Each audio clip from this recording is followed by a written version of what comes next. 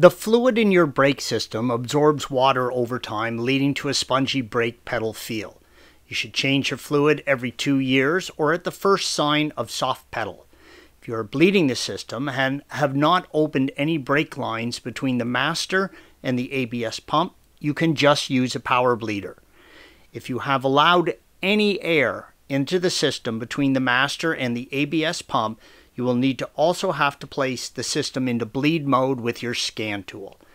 Ordinary power bleeding will not get air out from the ABS pump. When bleeding the brakes, always start with new, fresh, unopened can of a proper brake fluid for your 997.2.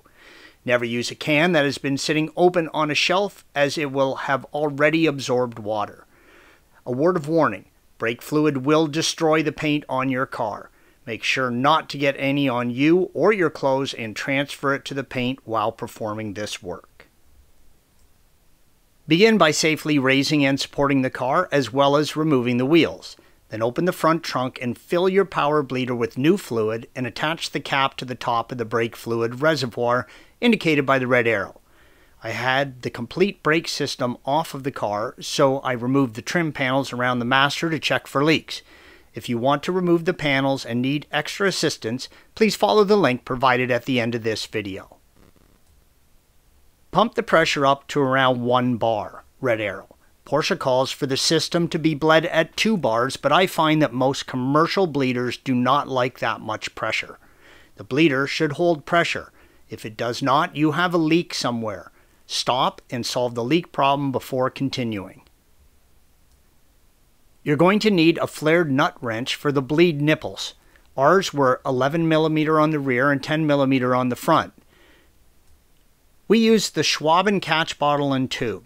It has a great rubber connector on the end of the tube that stops any spillage and helps hold the wrench in place. The bottle hooks up to the caliper. It is important to the order that you bleed your calipers. Start with the caliper furthest from the master, which is the right rear, then the left rear, right front, and front left.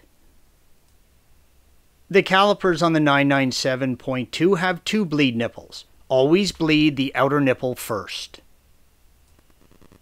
Open the bleeder valve, blue arrow, and allow fluid to flow out until there are no more bubbles in the tube, red arrow.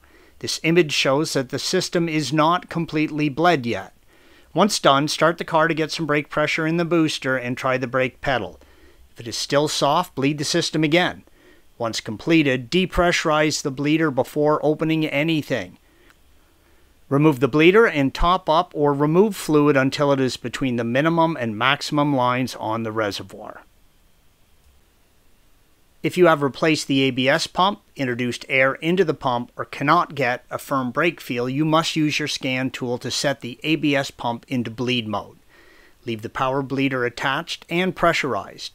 Attach your scan tool and go into the brake menu and set it for ABS bleed mode.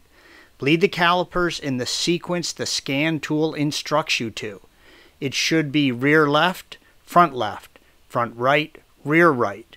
Throughout the entire bleeding process, the brake pedal must be held depressed for 2 or 3 seconds, then released slowly. After operating the pedal for the last time, hold the brake pedal down and close the bleeder valve. Thanks for watching. Be sure to subscribe to our channel and check out another video in this series.